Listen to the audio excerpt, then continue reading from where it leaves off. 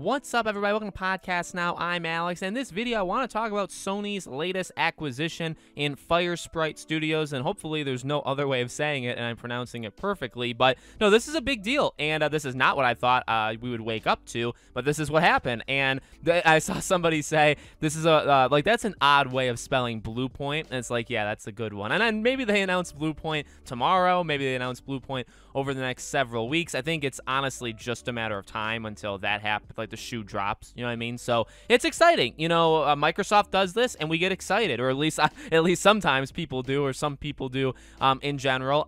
You know, obviously monopolies aren't the greatest things in the world, but no, this is a good thing to get into Sony Studios. This is a team that has worked on PlayStation stuff in the past, and this is a big team.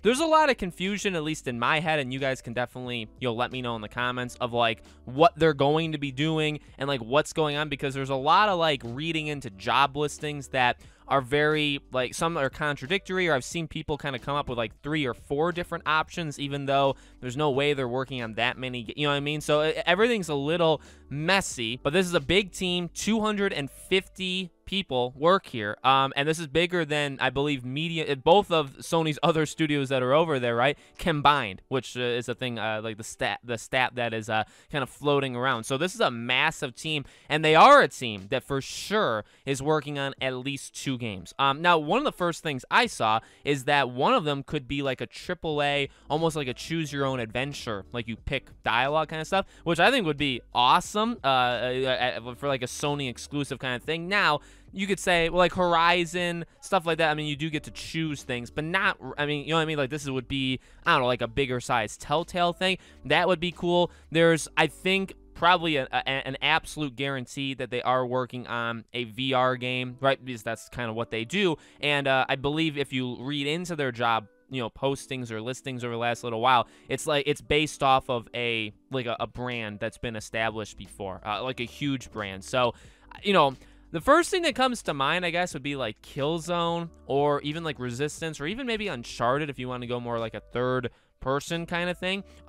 You know, obviously there's like the idea of it being almost a multiplayer only thing, so maybe maybe like an online shooter, but that's VR, that's only, you know, that's a multiplayer thing. So I don't know. I mean, again, that's kind of where I get confused, because different people are saying like different possibilities, but they can't all be true, you know what I mean? Because if there's like 4 or 5 options, only like 2 of them are probably happening. But again, I think the biggest thing to kind of come out with it is, not only is it a Sony acquisition, right, for people that have been begging them to do it, and, you know, they have Housemarque now, and I think, you know, obviously Blue Point is probably, I don't know if I would go so far to say, like, it's already theirs, and they're just hiding it, but I do, whether or not that's the case, I think it's going to happen no matter what. But what I find interesting, and, you know, I don't think I'm the only one saying it, but it's definitely been kind of a point I've said to kind of the PlayStation people out there, is like, you know, again, this is not a shocker, right?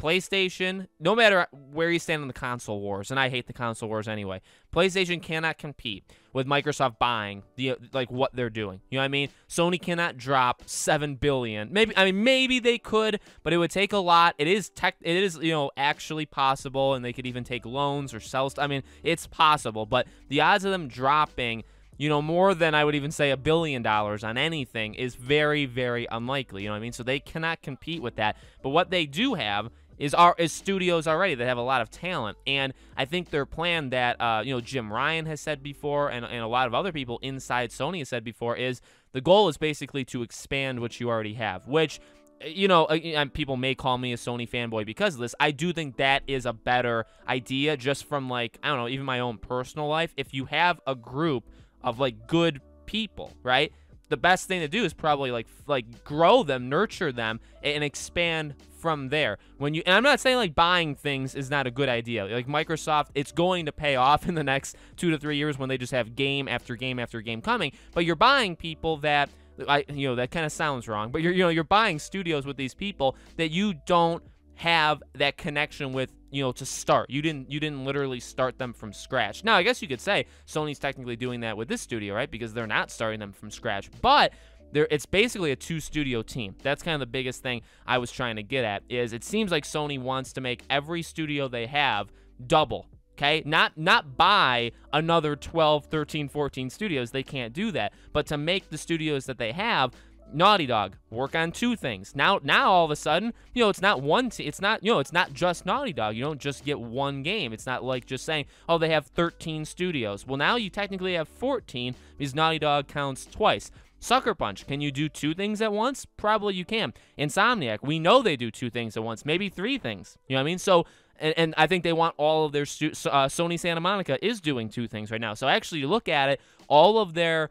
really big studios, probably those top 3 or 4, right, that I just mentioned, they're all working on at least 2 things, which is how I would probably try to do it. So that's how I look at this. I mean, whether we get a established Sony franchise that comes to life in a VR game, which is not going to please everybody because, you could say, oh, you bought the studio just to do that. I mean, if it's to kind of nurture a VR, ecosystem with Sony, that's the way they want, I mean, they're going to need studios to make multiplayer stuff. That's a lot of the, not acquisitions, but the partnerships they've made with some of these random studios that have kind of just been born from industry veterans. Sony says, hey, make your game exclusive to us, here's the money. And Sony's done that with like 3 or 4 of them, and a lot of them are working on multiplayer stuff. So, they're not going to please everybody. It's not like we're getting AAA single player action adventure games, let's say. It's very specific. No, they're doing some things to go multiplayer. They're doing some things for VR, very VR mindset. Although, again, one of the games it seems like they were making may not be a VR game. You know what I mean? So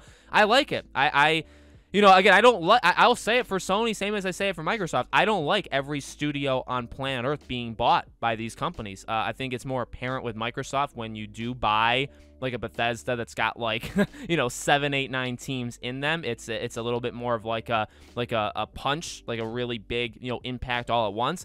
They do what they were gonna do. I'm not saying like I'm anti them, but I mean, it's kind of in the middle. I know why they're doing it. I understand why they're doing it. I get like the economics and even the kind of the battles they're facing against competition and stuff. I don't love a world though, which is what we're gonna get in the next 10 or so years when every studio is owned by, there's no indies. Well, actually, there will be. It actually will foster, which is going to be cool, right? Because we've gone through all of these ebbs and flows in the gaming industry. I know this is way off topic, but I think it's interesting. Basically, this is going to foster a lot of the THQ Nordiques, like that kind of thing. That's going to happen, I would say, a lot more, where you're going to have these big studios, Sony, Microsoft, EA, stuff like that. They're going to own a lot of the big guns. You're going to have a lot of the middle ones probably get bought up by, like the middle tier publishers, right? Like a THQ, let's say. And then you're going to have your small indie games. And, and the indies kind of go through ebbs and flows themselves, but I think they could really prosper too. So it's going to be interesting. I don't love that world because pretty much everybody is owned, and I do like kind of the freedom of companies, but Sony buying one team right here is not the end of the world for that kind of mindset. You know what I mean? So it is exciting.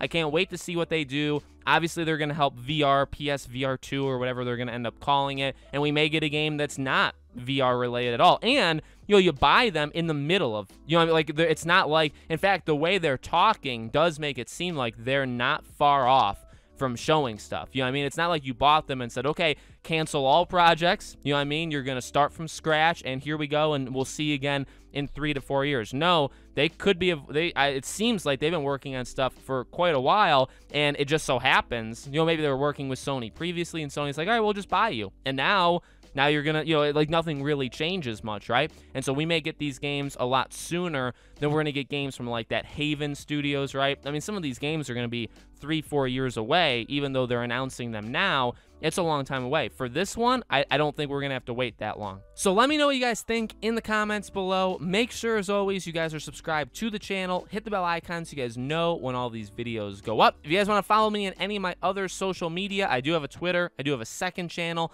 and I also have Patreon and YouTube memberships. If you guys want to support us in any of those places, links for them all are in the description below. Thank you for watching. I really do appreciate it. I hope to see you all on the next video.